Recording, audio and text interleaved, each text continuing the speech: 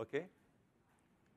So we will start. Thank you for all of you to stay to this last session of the day. I know it was a very tough day for all of you, and it's a pleasure for us to be able to speak in front of you, even if it is the last session, and even if just after we'll have the party. So we will speak about public cloud computing. So the subject of this session is Cloudwatt, a Cloudwatt use case, and what we have done regarding this deployment of Openstack to build a European public cloud in European public cloud. So first, we start by the weather in Europe. Is it cloudy or is it sunny today? I don't know, really. But what I can say is that it is cloudifying a lot, really cloudifying a lot. And Cloudwatt is simply a good example. It's a small company started 1 year ago. We have started in September last year. And thanks to 3 main stakeholders, Orange, a telco company, Thales, a security and defense company, and French governments, and they all together invested 225 million euros to build a cloud service provider for IaaS, infrastructure as a service. It's just impressive to see that they have decided that and they have invested on that compared to all the monsters, the competitors you can see all over the world. So we have started this story in September. And our main differentiator is based on 2 main things, open source and security. Open source because we want to be free. I want to insist on that. And security because we have to differentiate ourselves from the competition, and we have to provide very high level of security, of privacy, of independency. And this is something our customers are asking. Really, we have to deliver this type of services in order to be different from the market. So the other aspect of this project is to sustain the global economy in Europe, and there's about 1,000 jobs forecasted in 5 to 7 years in Europe, thanks to this type of initiatives. Just to give some flavors today, Cloudwatt, it's about 90 people. Remember, we have started from 0. And 90 people working in Cloudwatt, and about 180 people globally working for Cloudwatt, even today. So let's speak about our open source strategy, and our DNA, because it's totally linked.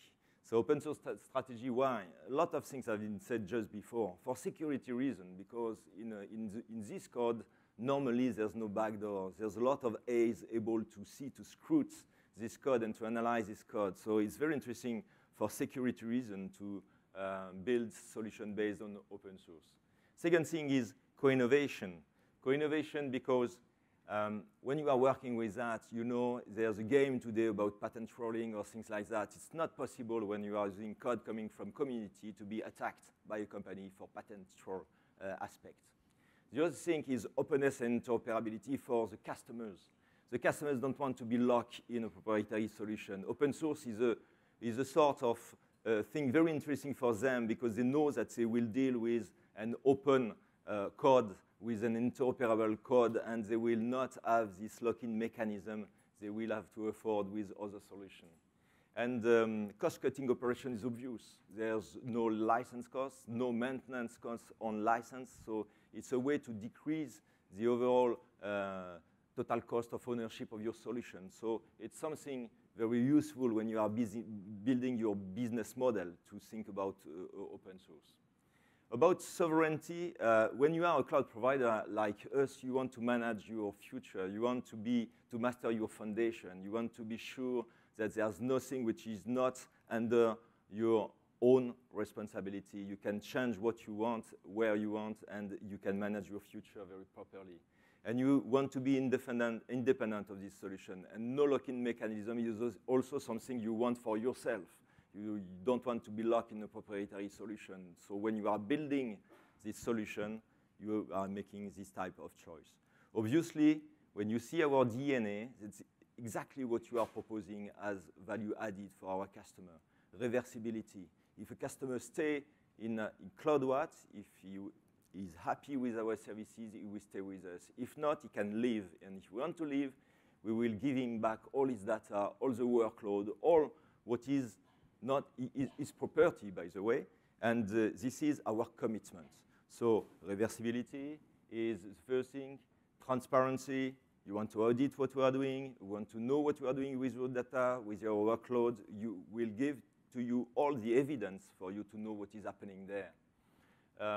Sovereignty, I've said that just before, but no legacy is very, again, very important because we have nothing coming from the past. Nothing was, it's a full greenfield approach. We are starting from scratch. So we have been able to make all the best choice we can do at that moment. It's also the low-cost aspect, like I said before, for an airline, when you make the choice of the best plane, the best engine, and the lower recurring cost you can find. That's the aspect of low cost we have in front of us. So that's the reason why you have made all this choice. And data localization is something really key for European company, and especially today. If you can guarantee them that the data will be located in the country they want, it's a sort of services which is really important compared to the recent security concern you have read in the paper recently. So what about Openstack and why betting on Openstack 1 year ago? Look at this wave. No way to resist. When you have this wave in front of you, the only thing to do is to be inside. Like a surfer, if you want, you take the benefit of the wave to go faster, to go quicker, and to have fun, by the way. Openstack, exactly that. It's one of the biggest community we have never seen. This community is growing every day, and it's proposing something very professional. It's a timely released. The releases are really on time and with the new features each time. Everything you are expecting is delivered. And you have in front of you a very strong ecosystem. You can have all the support you need. You can touch the best guy at the right moment when you need these guys. So that's the strength of this community. And even if you are a small company, you can have an impact on that. That's exactly what we have done. We were 3 at the beginning, no really technical guys, and as soon as the technical guys were recruiting in Cloudwatt, they were able to deal with this community to give some new features, to give some, to decide some blueprints and to discuss with the community about that. And this is very interesting because you are part of that. You can influence what Openstack will deliver tomorrow if you are really involved in this community. And in parallel, you have to understand that Openstack is totally open, and already you can have hybrid scenario thanks to Openstack through the API, through everything, because all the major players are there. All the solutions are Openstack compatible, so it's already something you can have, you can do at a business level with all your partners. And the partners want to come in this game, want to play in this game because they know that it is feasible. And it's very interesting to see the overall ecosystem now running around Cloudwatt just for that reason. They all want to build solution Openstack compatible. They all want to transform their own solution to be Openstack compatible. And that's the reason why it's really speedy at the moment. And that's the reason why also we are at the level we will see just after. So, sorry. Where are we and what have we done in 1 year? Look at this mountain and just imagine that we try to reach the roof of the world and you have this long long journey in front of you. We are not at the top of the mountain, not at the summit. We are somewhere in the base camp at 6,000 meters, where all the companies cannot be because you have already to make some effort to be there. But we know that there's something else to do to reach the top of the mountain. But we are already delivering services. We are up and running since months. We have our overall hardware set up and running. And we have open storage services, secure storage services for our customers for months. Already there's about 5,000 customers each day, there's about 200, 300 new customers per day coming to use our services. In our services, we have developed a box, what we call a Cloudwatt box, equivalent to Dropbox if you want, but a Cloudwatt box. And in order for you to manage properly your collaborative environment, you can invite what you want, and you can share with them documents in a secured way. You can manage your role, all these aspects.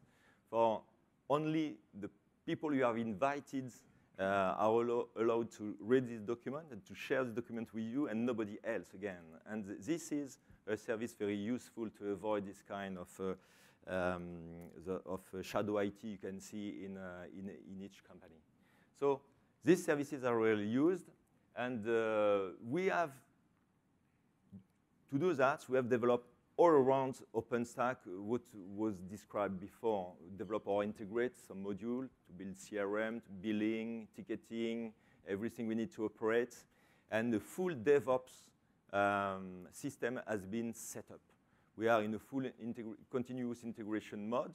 We are able to drop a code on a daily basis, which is just impressive. Just imagine all the steps, all the stage from development to production, going through integration and pre-production. All that is fully dynamic, fully managed dynamically, thanks to Openstack mainly, because again, these environments are running on Openstack. And it's fully automatized. We can play all the tests of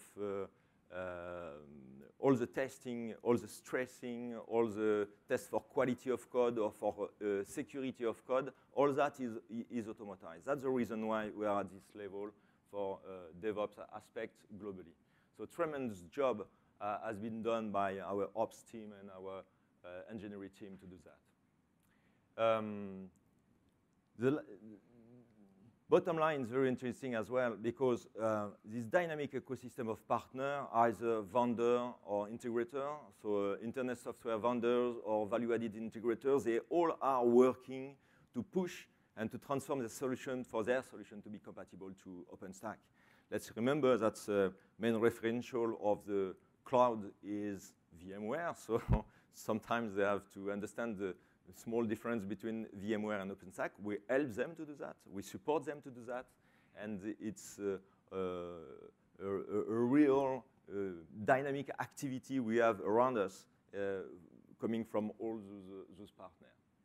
But the game is not totally finished for us, and we are participating a lot in the community to add value and to climb this mountain. So our recent contribution is described here. So software-defined network, we desperately need a fully software environment for this dynamic aspect of provisioning, including compute software and storage. What we call smart placement or intelligent placement, again, a lot of constraints coming from legislation, yes, regulation, or contractual aspect when customer asks for special aspect of security policy, or data localization on a given country, or things like that. Or if we want his data close to the compute for latency reason or things like that, we can do that, and we are doing that, and we have proposed something in the community to do that properly. Hadoop on Savannah and Havana, a fantastic demo has been done yesterday on that topic. It's distribution of Hadoop we have set up in a full cloud mode, with multi-tenant mode, and we are able to set up this environment very quickly on the cloud for people who want to make analytics on his data. So we are enabling this type of services thanks to the cloud computing platform. Okay. And we have also translated all the documentation of Openstack in French.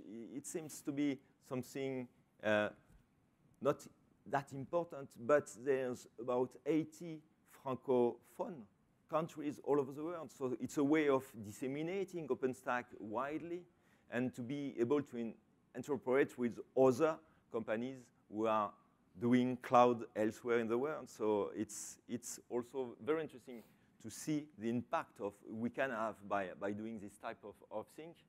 And we're also pushing some codes in storage for erasure code or for geo-replication. Again, the aim is to increase the overall resilience of the solution and to decrease the total, the TCO, so the cost of ownership. So we have also participation for the module, and we will push on it as an example again to give some additional means to our customer for them to deploy easily a global system of virtual machine, which is something they desperately need if they want to manage properly their information system. We will increase our participation to this analytics and big data in order to be a meta-enabler of this type of services. And we will continue on this deployment aspect by playing with Openstack over Openstack in order to be able to deploy large type of deployments on Openstack. So this is what we are doing to grow in this system and to reach the roof of the world. And that's the ambition we have, and that's where we are at the moment. Now, I leave the floor to Raphael, who wants to speak about the way of accelerating the road to the cloud. Okay, thanks. It's not finished with Daniel. I'm Raphael Ferreira. I'm the CEO of eNovance, and you are a partner with Cloudwatt since the beginning. We work with them in the Openstack area, and thanks to Cloudwatt to help us to progress in this area and to contribute directly to the project. So as you can see, choosing Openstack to launch your cloud platform is the best choice you can make. But how can you reduce your time to market and be sure you can be ready for production in a short time? So to do that, we believe there are 4 things you absolutely need to think about. So this is based on our experience with Cloudwatt. First of all, an agile methodology for easier step-by-step progress.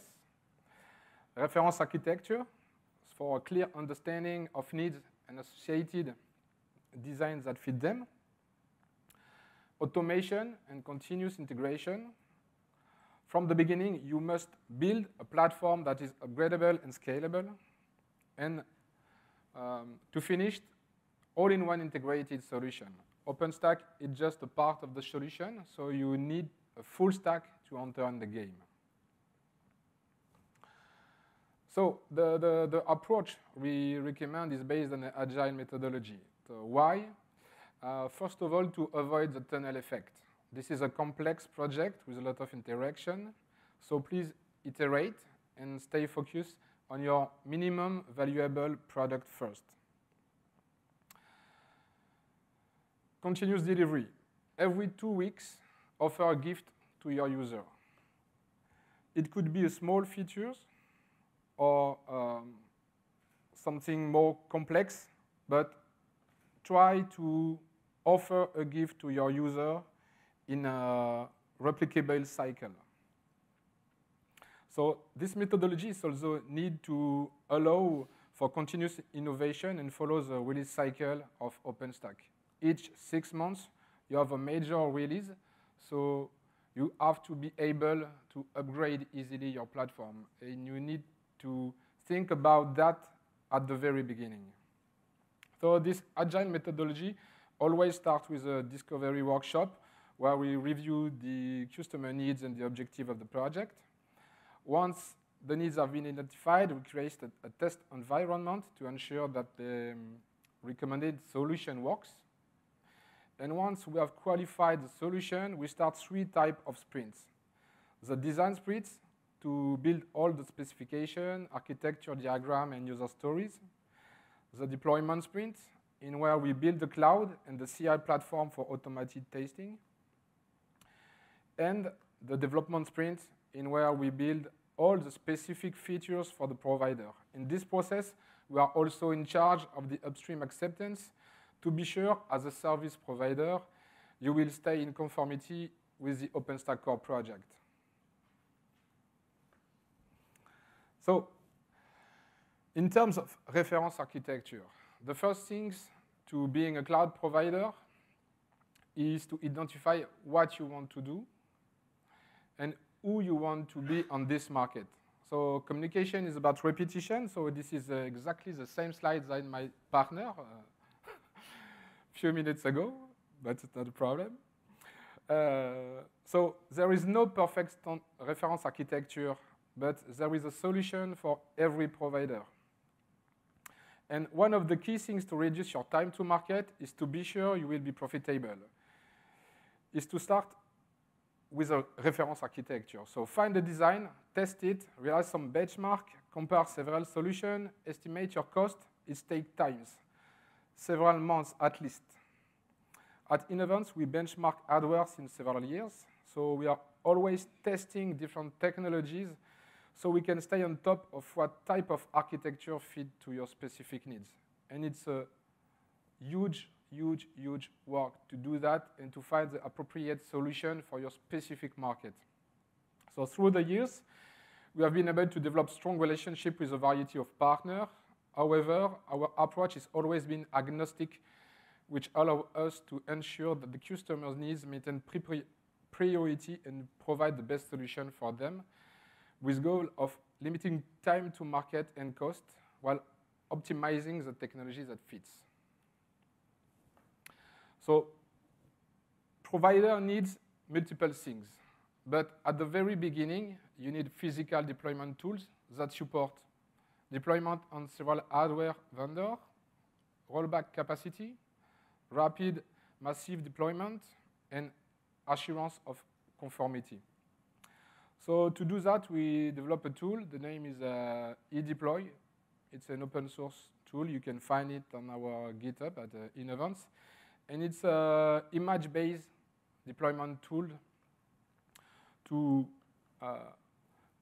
discover on the hardware and to automatically configure and provision all the hardware stack.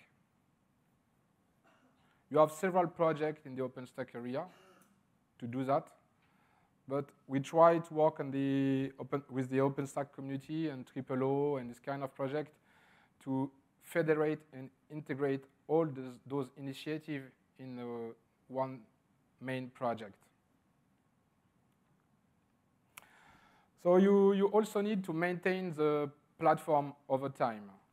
For this, nothing replaces a capacity to automatically test your use case against new proposed version. So for this reason, all of our deployments comes with a full continuous integration chain, which is a per customer extension of the OpenStack CI. Together with Puppet, eDeploy, and Jenkins are the core components which we use to orchestrate and operate physical deployment and upgrades.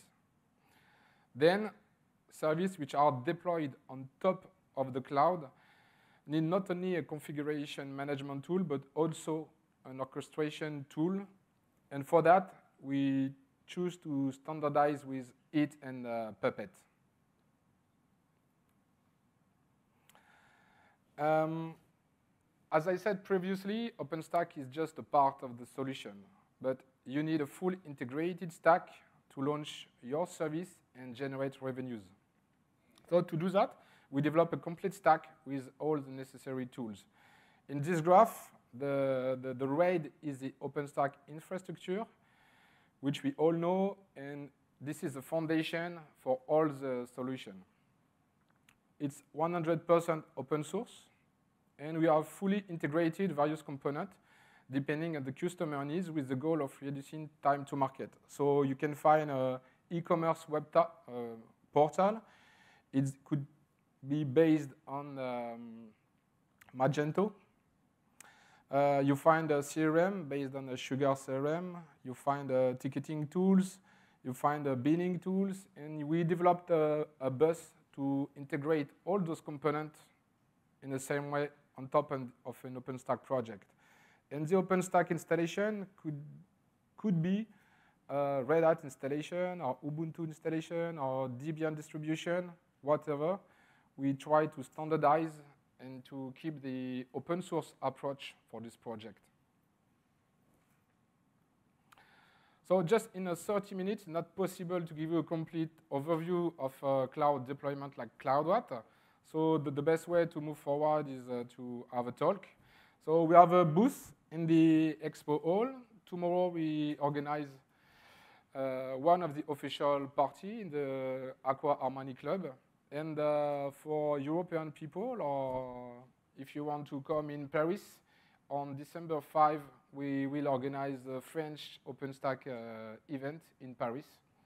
So we invite you to join us. So Europe is back. That's what we said. We are in Hong Kong today, 7,000, something like that. Let's imagine that in November last year, we can be 10,000 in Paris. Yeah. It's a good challenge. Yeah, it's good. So hope to see you in Paris. Merci. You have a question? We have time for question before going to the party.